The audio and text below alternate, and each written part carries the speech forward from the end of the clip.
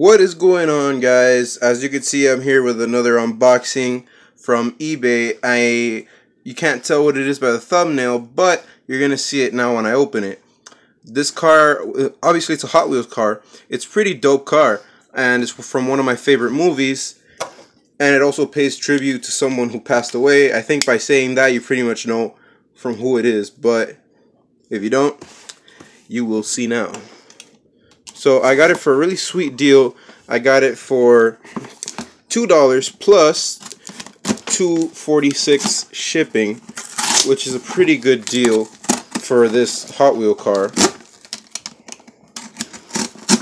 I'm trying to get it open there.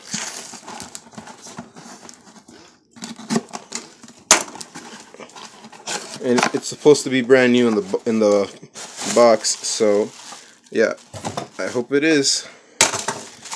Okay, so the guy wrapped it in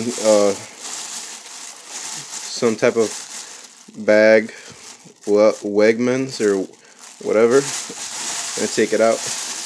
Oh, and he wrapped it in bubble wrap. That's great. That means a lot. So you know the box doesn't get damaged.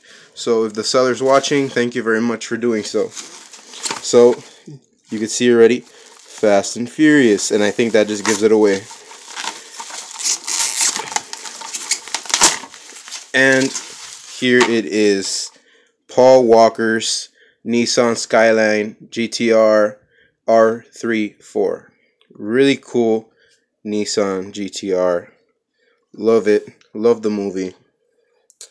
Really sad about Paul Walker. Great guy. Great actor. Rest in peace, Paul Walker. But yeah, great car.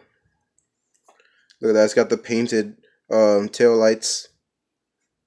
Those nice chrome rims with the blue stripes on the sides. I don't know why it doesn't have it on the top. But whatever, it's fine. You know, it's Hot Wheels, so they can't make it exactly alike. So yeah, it's really cool. Really glad to have this in my collection. And I'm going to show you guys the other Nissan that I have from Paul Walker.